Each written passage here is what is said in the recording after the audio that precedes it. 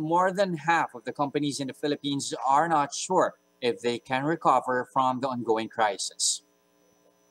This is what the ADB and the Finance Department found after doing a survey on the impact of COVID-19 on enterprises in May.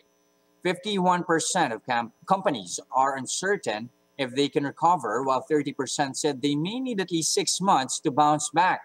Less than 19% of firms surveyed were optimistic that they can fully recover within 3 months after ECQ. The ADB and the DOF are expected to publish complete results of the survey within the month.